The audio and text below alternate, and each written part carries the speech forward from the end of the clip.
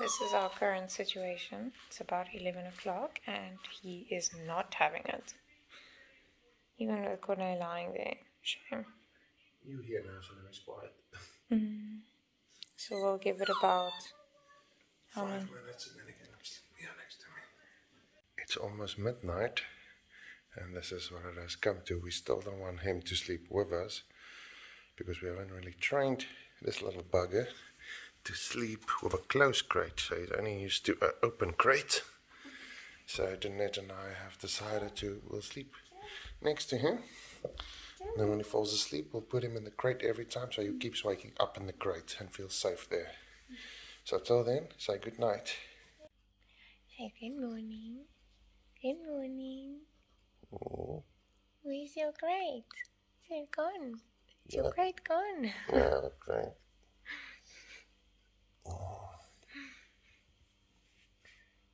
Boop.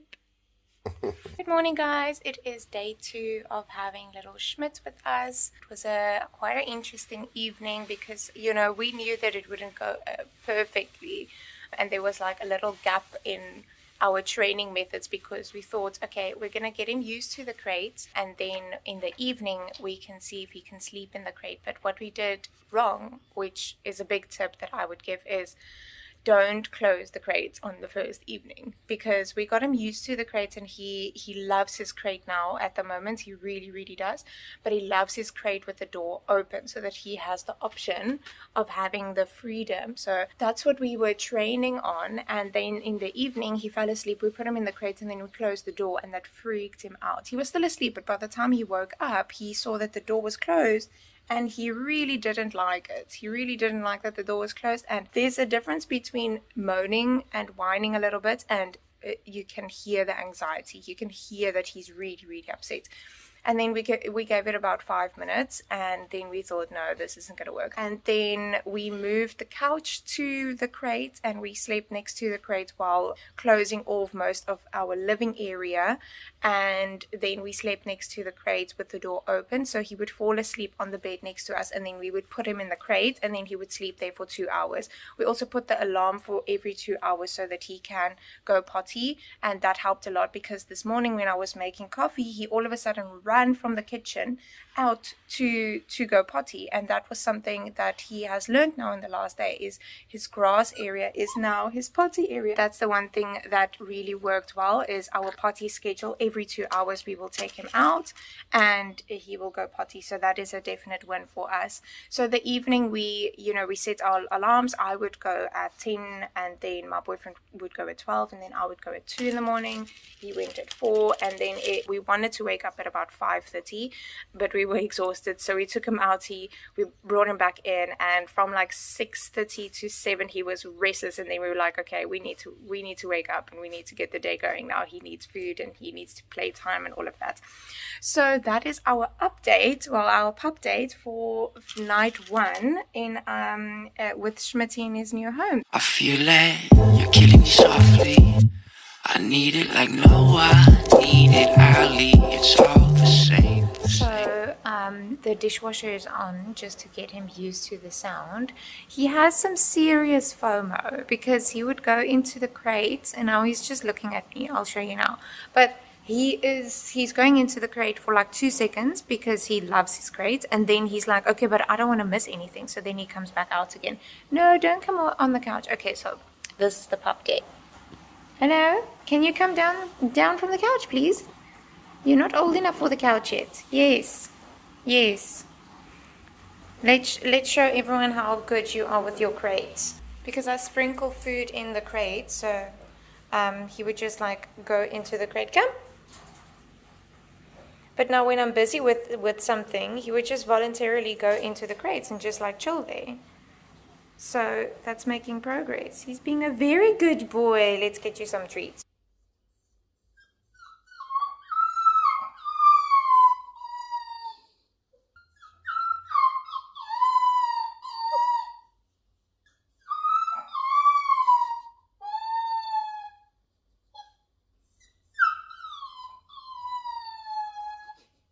So So just a update on today. We are blowing up our mattress to put next, and he is doing so well with this noise. I got a sit out of him. I even got a little bit of a down.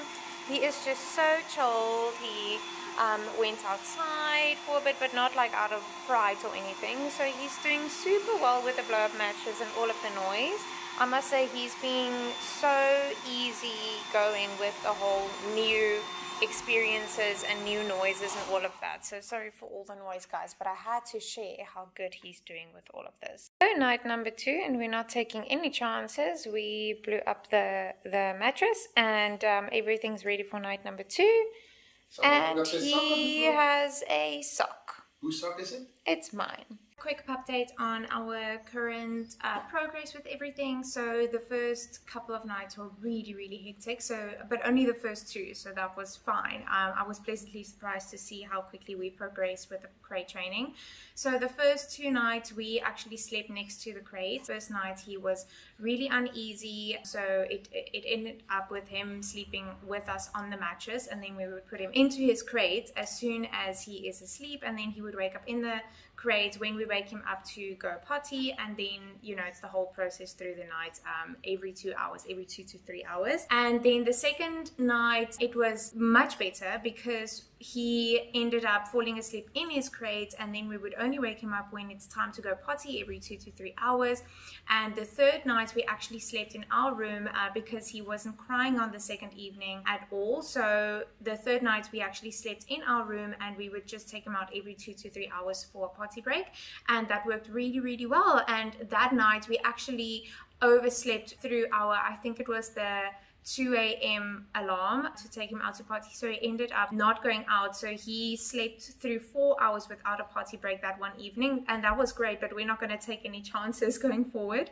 So yeah, the crate training is really doing well. And then we also focus on the training during the day. So we're focusing on sit, we're focusing on down, we are doing leave it. Leave it is still, you know, work in progress, as well as recall training. And then we're also working on stay. So stay is also a new one, and then we're playing a lot with him, making sure that he's getting proper exercise in, although he's still a puppy and his bones and joints aren't completely grown. So we are taking it very slow with the whole exercising routine. We are socializing also, and things are going really well with that. And then with the potty training, it's doing well because we take him out. We are very strict with ourselves to take him out often, and we keep the door open for him during the day, although it's winter, so it's a little bit cold.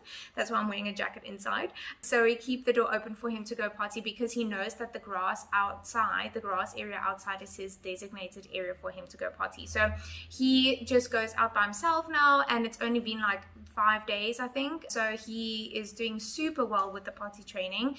And if the door is closed, he would just run to the door. So he doesn't make any sound, so we need to make sure that we see him when he runs to the door, so that we can open the door for him, and then he goes out and, you know, does his thing. And then we make sure that we praise him properly when he is done with his potty. So we give him a treat, we give him praises, and that's the thing that he loves. So I think that's why he keeps doing it so well.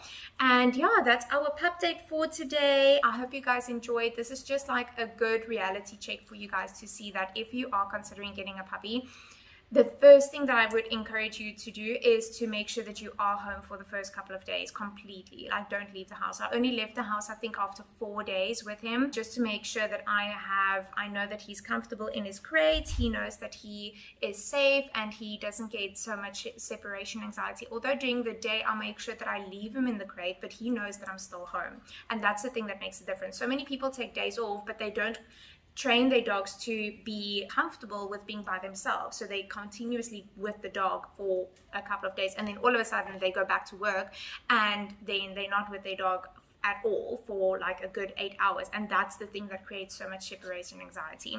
So that is also going well. I am only scheduling some appointments that ensures that I'm not out of the house for more than 2 hours. So that is helping a lot, because as soon as I get home, I see that he's very calm. We also want to get a pet cam soon, so that I know what exactly is happening in the house. But as far as I know, he is super calm. I make sure that I give him amazing treats when he's in his crate, so that he loves that space because that's the place where he gets all his fun toys and all of his treats. So that is our situation at the moment. I hope you guys enjoyed. Please make sure you like and subscribe, and if you know of anyone who would love the series, please recommend the series to them. I appreciate you all, and I hope you have an amazing day. Say bye.